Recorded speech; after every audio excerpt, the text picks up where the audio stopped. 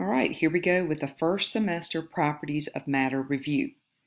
Our key concept number 1 is matter has physical properties that can be observed to determine how matter is classified, changed, and used.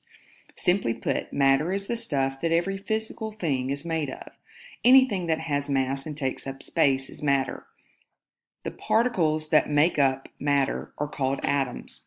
Atoms are too small to see, but they are still there. Atoms are made of protons and neutrons in the central nucleus surrounded by electrons. Individual atoms are the building blocks of matter. Everything is made of atoms of different elements. You can see here, this is just a model. Atoms combine to make molecules, which are the smallest parts of a substance. The green spheres, which are kind of blue in this picture, represent atoms of hydrogen.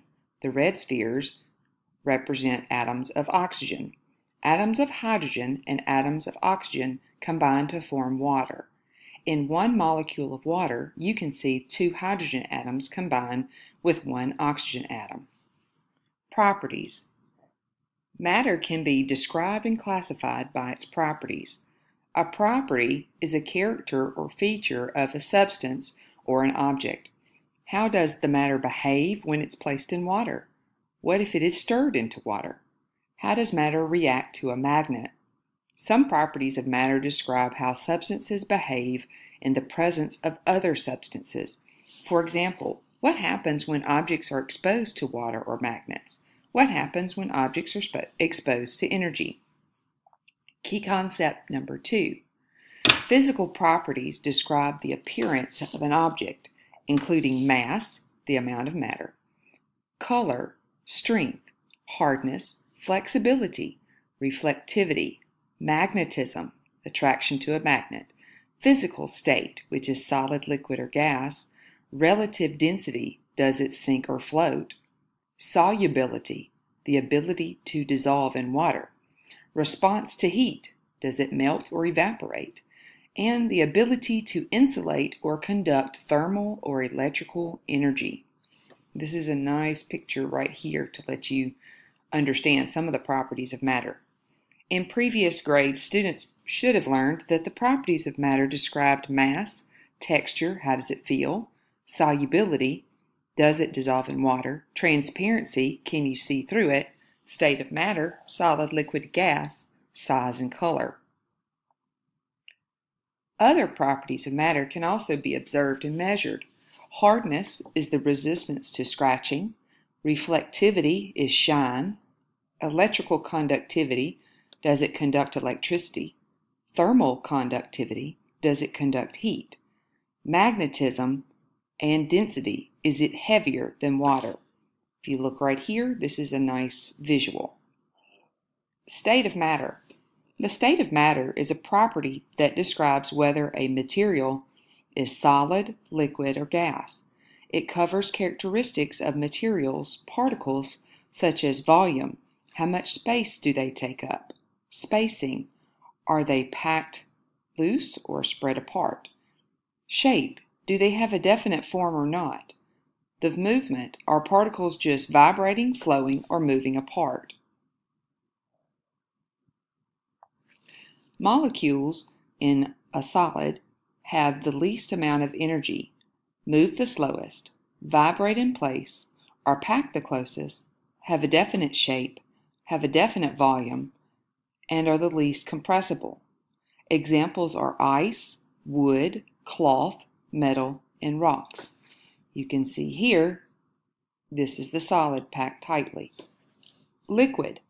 Molecules in a liquid have more energy than solids, move faster than solids, slide past each other so that they take the shape of the container, have an indefinite shape, have a definite volume, and are not easily compressible. Examples are milk, water, juice, and ink. You can see here, this is liquid. They're a little bit more spread out. Gas. Molecules in a gas have more energy than liquids, move faster than liquids, expand to fill a container, and have an indefinite shape, have an indefinite volume, and are easily compressible. Examples are oxygen, hydrogen, nitrogen, and methane.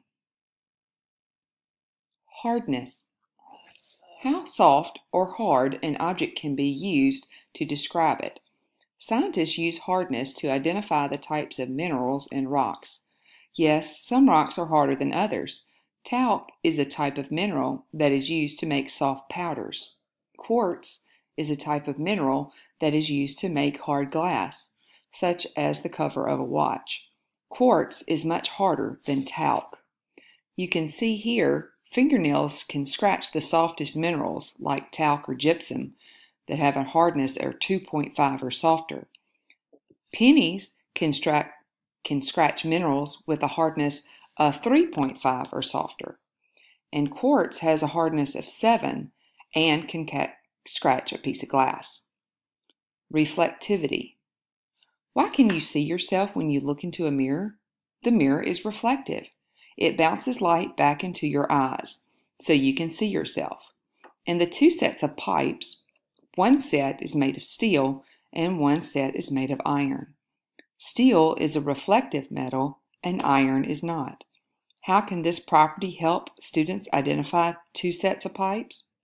Some objects, such as diamond or quartz, have a glassy shine or luster. Other objects, such as silver or copper, have metallic luster. Magnetism. Magnetism is a physical property of some metals, such as iron. A magnet may attract or pull objects made of iron toward it and can pick up some of them. Not all metals are magnetic. Aluminum, copper, tin, and gold are not attracted to magnets. Nonmetals, such as plastic, wood, and paper, are also not attracted to magnets. Some objects, such as an iron nail, can become temporary magnets if a current is passed through a wire coiled around a nail, called an electromagnet. The ability to conduct electric energy. Materials that allow energy to pass through them easily are called conductors. Many metals, including copper and iron, are good conductors of electrical energy. Wires used in circuits are usually made of copper because it is a good conductor of electric energy. Insulators are materials that stop or slow the flow of energy. The light bulb in this image over here turned on the circuit because the copper in the wires and the piece of aluminum are electric conductors. The light bulb did not turn on in the circuits with rubber or wood because they are insulators and do not conduct electricity.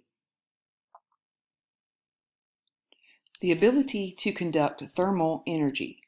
Pots and pans are usually made of metal because they conduct thermal energy well. The molecules in metals are very close and can transfer heat quickly to surrounding molecules. Heat insulators such as rubber, wood, or plastic do not transfer heat easily. Materials with pockets of air, such as a quilt or styrofoam, are also good insulators. Here's some pictures of insulators and conductors. Solubility in water. Solubility is the ability of a solid to dissolve in a liquid. To dissolve means to interact with and spread out evenly in a liquid.